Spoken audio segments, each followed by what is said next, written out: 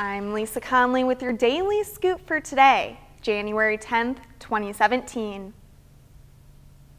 Naples airport leaders may start charging rent to loan their commercial airline after the airline failed to provide service to a major hub as part of an incentives agreement. We have the details. NerdWallet has named Naples number 3 on its list of top 10 communities in Florida in which to start a business. Laura Layden has the story.